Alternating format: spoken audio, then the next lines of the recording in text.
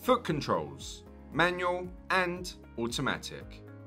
In a manual car, we have the accelerator, the brake, and finally the left foot only clutch pedal.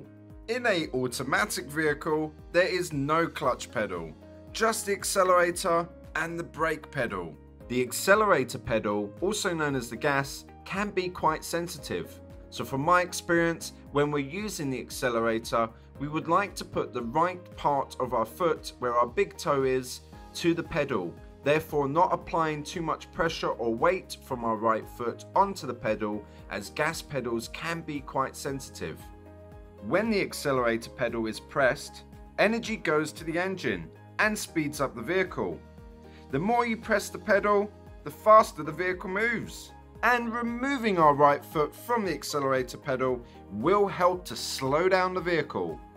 Only press the brake pedal fully down in the event of an emergency. The brake pedal is used to slow down the vehicle or stop. To ensure that we do not brake too heavily, we will use the same method as we did for the accelerator pedal, using the part where our big toe is to gently apply pressure to the pedal, therefore not pressing too much weight from our right foot and braking too harshly. I highly recommend that we place our heel of our right foot between the accelerator and the brake pedal, so you can easily pivot between one pedal to the other.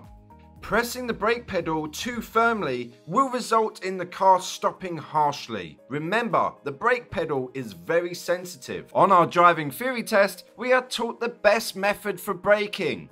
What we're taught is to gently apply pressure to the brakes early and increase this pressure progressively, a fraction at a time as needed. When pressing the brake pedal, red lights will illuminate at the back of the vehicle, which will warn other road users of your intentions to slow down. The clutch pedal is used for changing gears, moving and stopping the vehicle. For the clutch pedal, use your left foot. Vehicles have an engine that provides the power to move the wheels, and the clutch allows you to connect or disconnect the power from the engine to the wheels. The clutch is formed of two plates. One is connected to the engine and the other is connected to the wheels via the gearbox. When the clutch plate is connected to the engine, the wheels will revolve. When the clutch pedal is fully down, both plates are separated, so there's no connection, and this allows you to change gears. After we select a gear and start to bring the clutch pedal up, the plates get closer together. When we raise the clutch pedal up around halfway, the plates start to connect.